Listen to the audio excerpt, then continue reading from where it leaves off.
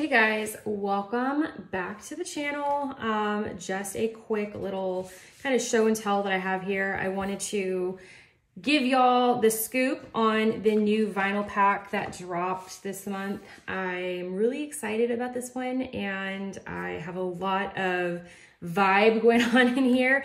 I just wanted to go ahead and take a few minutes to show y'all everything that we have included in this month's quarterly subscription. So I did want to point out that there are two sets in here. You can definitely go ahead and use it separately, or you can put them together. I did this vinyl set right here with the cats, the leopards. It is a common theme.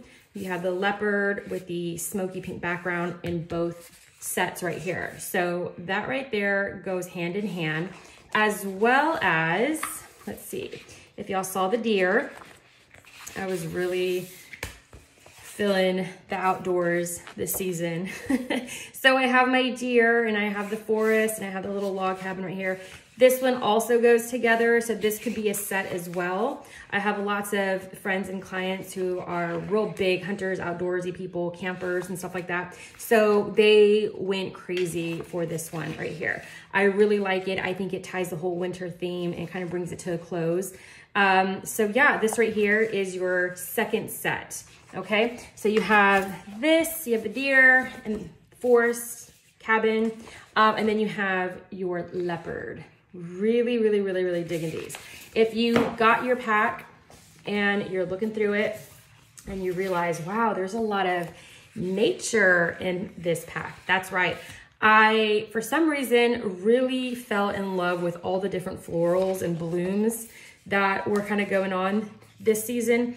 I really wanted big, luscious flowers, and I wanted to make sure that we had lots of different vibes going on here, but all at the same time being very just sticking with the dark themes, the very lush, dark, and velvet sort of colors that we have. The palette that I released right before this one was the dark palette, so I really wanted to keep in theme with dark.